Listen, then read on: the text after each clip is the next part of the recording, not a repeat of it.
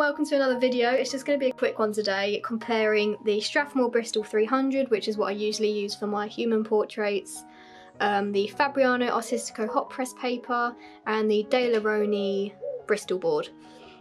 Now straight off the bat we can see that these are very different tonally. The Fabriano hot press is a lot more yellow than the Strathmore Bristol board.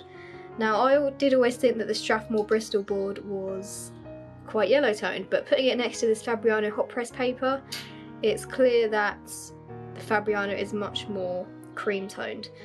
So if you're not a fan of that, I'd steer clear of this paper, but I don't hate it, but I would prefer brighter white. Now I'm going to be coming at this from the standpoint of a graphite artist, and I'm an animal artist, so there's going to be particular strokes that I'm using. So starting off with the Strathmore Bristol board, I'm going to try my tapered stroke technique, which is what I use for the hairs.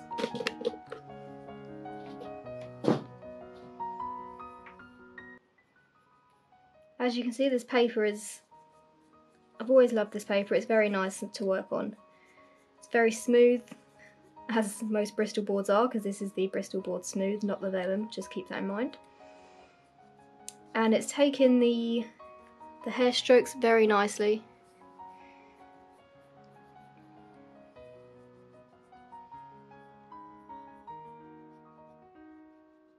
Very smooth feel to it, there's no tooth on that paper at all. Smooth on the lines. It's really gliding with my hand as well. And the way the paper feels under your hand is also really important, so you've got to enjoy working on the paper.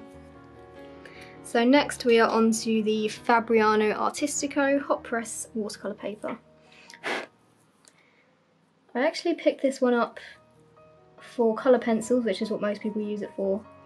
So to use it for graphite is very new to me, but I saw it mentioned on a blog post that this was the artist's favourite paper to work on with graphite pencils.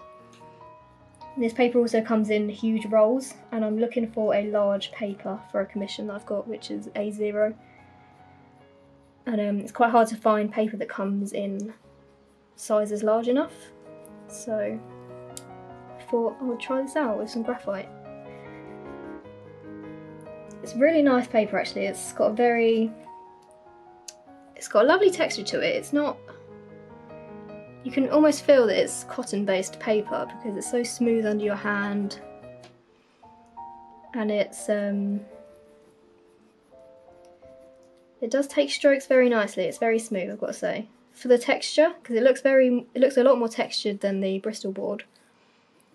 But because of that texture, you're able to get a real large tonal scale on there. So I'm just kind of working how I would normally do if I was building up some fur layers. And yeah, it feels nice underhand. So on to the next one, which is the Rowney Bristol board. This one is bright white, which is one of its biggest pluses. However, this really isn't my favourite paper at all, as it's almost too smooth. It's lovely for pen work, if you're an ink pen artist, but for graphite and the kind of work I do, there's just not enough tooth there to kind of grab onto the graphite and give you some nice deep tones. It's very surface level. I've used this paper before and it also kind of peels up a little bit if you start blending too much, or just general drawing practices really. But as I said, it's very nice for pen, but it's not my favourite for graphite work for animals. So as you can see there, we have the Smashmore Bristol, Strathmore Bristol paper, and then we have the Fabriano and the Rowney. I think in the hair stroke test, the Strathmore Bristol wins first place. Next up we have got some blending methods. Now I use two blending tools. I use the paper stumps and I use the silicone colour shaper tool. So let's see how the Strathmore Bristol handles each tool. So just got a solid block of tone down here. And now I'm going in with the paper stump. As you can see, the Strathmore Bristol is very smooth for blending. That's why I love it for human portraits, because you can get some really nice smooth skin tones on there. So it's taking the paper stump blending very well.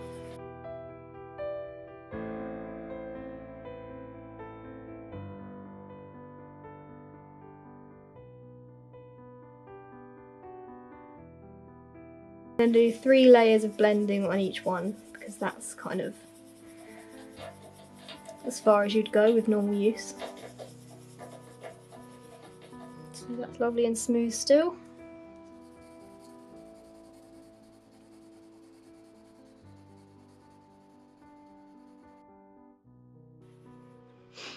So we have a smooth result there with the blending stump.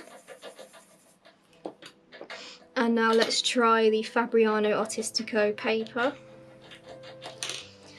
This definitely has a lot more tooth than the Strathmore Bristol board. So that's probably going to reflect in this stage quite a lot.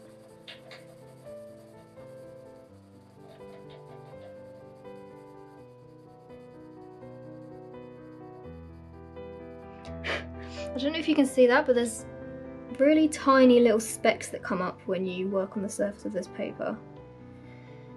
It's not a big deal, you can just brush them away, but I would prefer that that didn't happen because it's annoying having to keep brushing it. So the same paper stump here, really blending that in.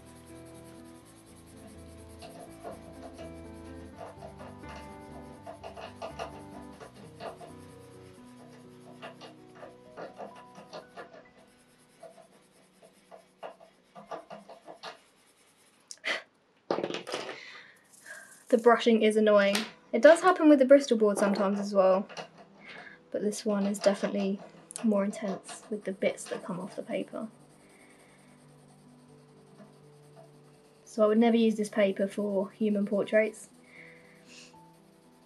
because trying to achieve a smooth tone isn't the easiest.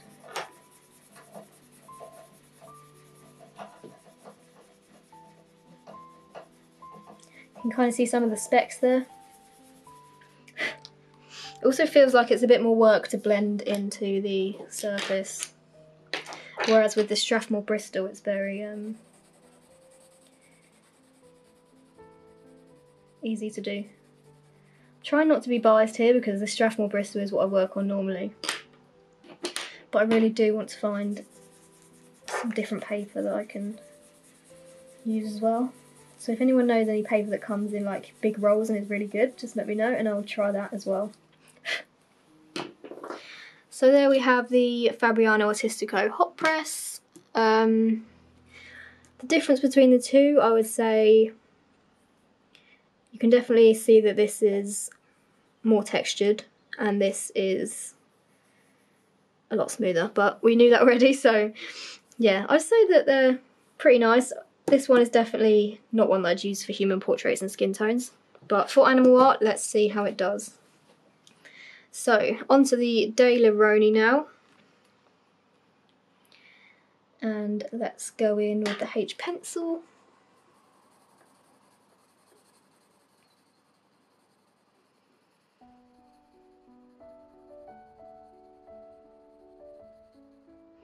Layer 1. Now this paper I know already isn't very good for blending.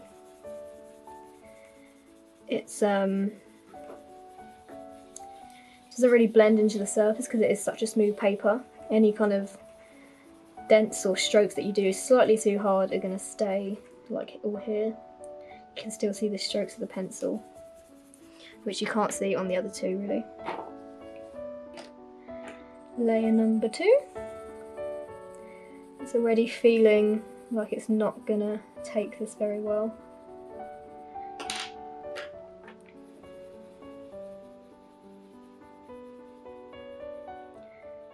The paper almost feels like it's shiny because it's so, it feels like you've done like a few layers of graphite on it already and it's got that shiny kind of feel to it.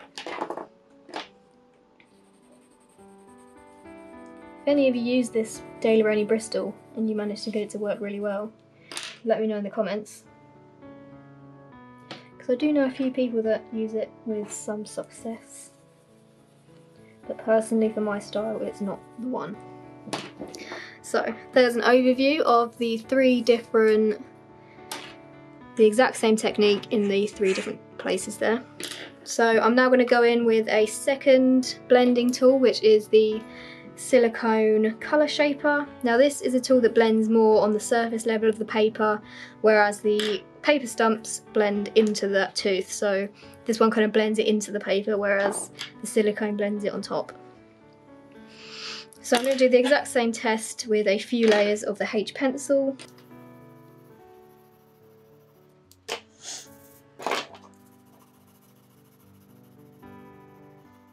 Out with a silicone. Oh, that already had some graphite on there, so that went a bit darker than it would if it was clean.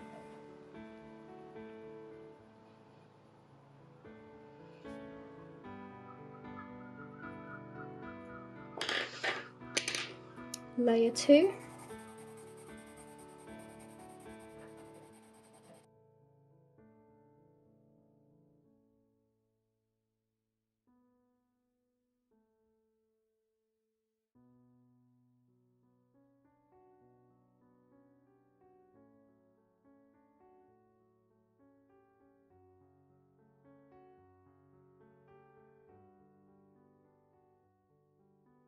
So that's that, and let me just blend a little bit out of a cotton bud, and here is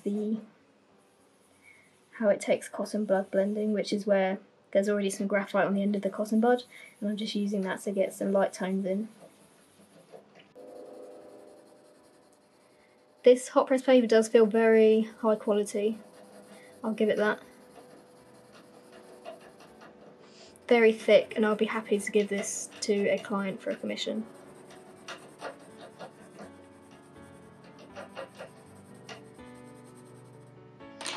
So here we go with the silicone tool. This takes the silicone tool really well. It looks smoother than it does on the Strathmore Bristol.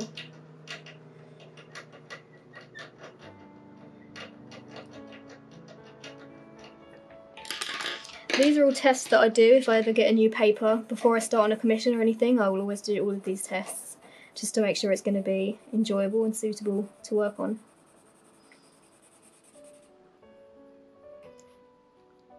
So yeah, that actually looks very smooth compared to the Strathmore Bristol.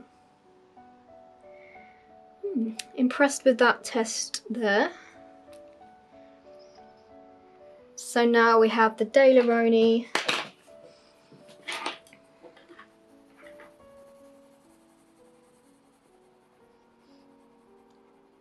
The silicone tool will be better for blending on the Rowney because it is a surface blender rather than a toothy blender, if you get what I'm saying.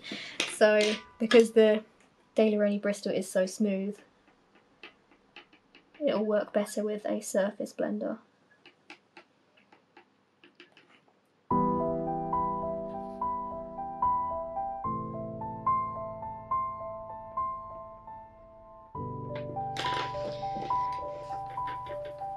It's so patchy and I'm not a fan.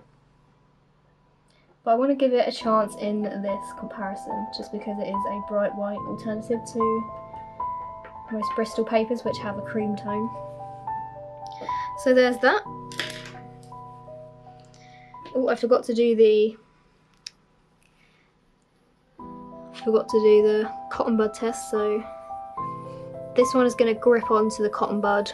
Because the tooth is there a little bit more, it's going to grip onto the cotton bud pigments, anything that's on there, a lot more than the smooth Strathmore board. So that's a darker result than on the Strathmore. And here we have the Rowney. and as you can see, it's really hard to get any pigment off the end of that. But that might be something that's good if you're desiring a very smooth light effect. So that would actually be quite nice for human portraits because you can build it up slowly. Okay, so the next test is going to be with the rubber pencil. Now I use these a lot just to pick up highlights within the fur. So let's see how it performs taking some light pigment off the surface of these papers.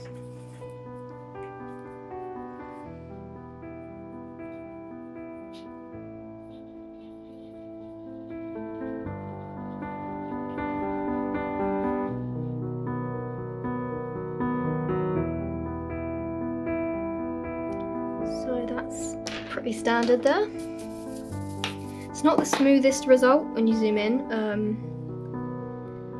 You can see a lot of texture underneath the rubbings out.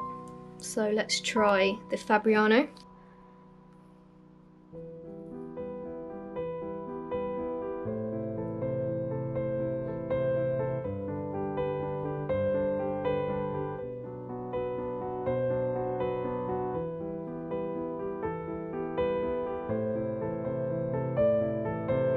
It seems a lot harder to rub the pigment off the surface, and it is a little bit more textured.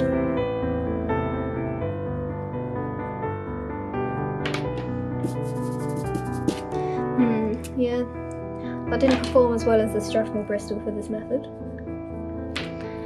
So now the Rowney. Yeah, I did expect that this would be the best for this because it is such a smooth surface, it's quite easy to pick up the pigment again. I keep saying pigment, I think it is just graphite. Pigment is for colour pencils. But yeah, as you can see, that's the smoothest result of the three for that method. And that is because the surface is the most smooth. We have got an 8B pencil and we're going to see how dark we can get.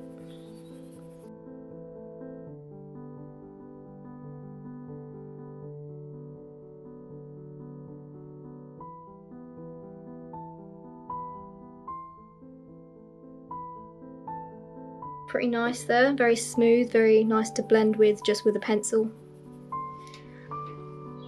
And here we have the Fabriano. It feels like it's more effort to get a darker tone, but it also feels like this paper will get much darker without any issues. So it's more effort, but it seems like it will take more layers and therefore achieve a darker result.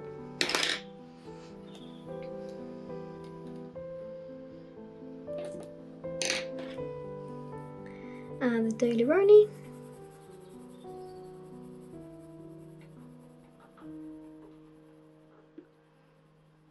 I have to say, this does feel pleasant to blend in this way. I would definitely use this paper for like just sketching, but for a commission I wouldn't use this. So there we have it. They're all pretty dark. I would say that the Fabriano looks like it's going to take much more layers and get darker. And it also, I don't know if you can see that, but the shine of the pencil shine looks a little bit less on here than it does on here. So that's something to note. This black, I can't remember, it's like a wax-based pencil or an oil-based pencil. It's just a black one. It's kind of like a black colouring pencil. And I sometimes use this for really deep tones in my work, if I need like a step down from the darkest shade I can get with a graphite pencil.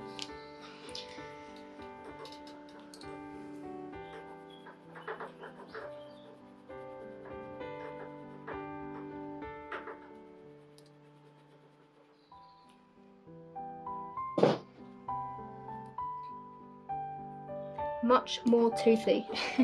I'm not a fan of tooth when you can see it through the paper. Obviously that's a really good option for coloured pencils though, because you need that. You need those layers of paper to hold onto the pigment. This paper doesn't take the black pencil that well over the top. kind of fighting with the graphite to get onto the surface. And I'm now going to use the cotton bud just to see how well these darker areas blend out.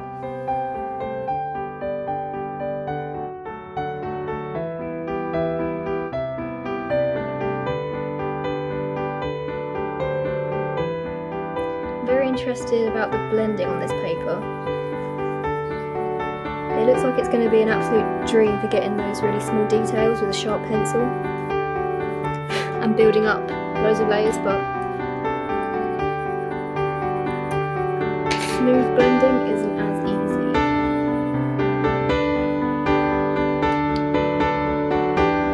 I'll just get a new cotton bud so it's a fair test.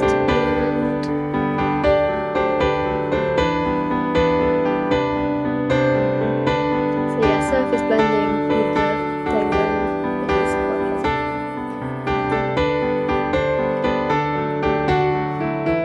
And the final test I'm going to be doing is how well they perform with the jelly roll pens, which I use a lot for really fine details, fine highlights in the eyes. Rolling the pen out to make sure the ink's flowing nicely. And let's try some. I didn't mean to do a smiley face then, but it just came naturally. So yeah, that holds on to it just fine.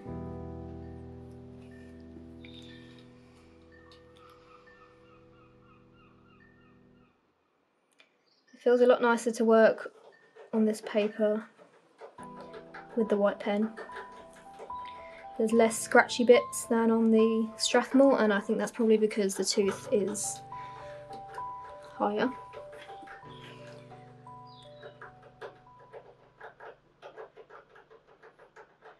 But I say the De La Rona is definitely the best for pen work because this feels really good with a pen.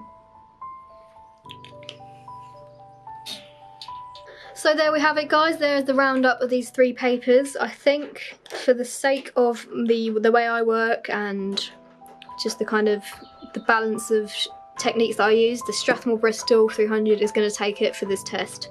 Now the Fabriano hot press would definitely be better for you if you're working with like colour pencils or watercolour, of course, because it's a watercolour paper. But the De La Rowney Bristol, I would say, save that for your sketches and pen work if you're a pen artist. Would be really nice for that. But the Strathmore Bristol is definitely taking the cake for this test. I'll be coming back to you with some more paper tests in the future, so subscribe if you like this video, and I'll see you in the next one, guys.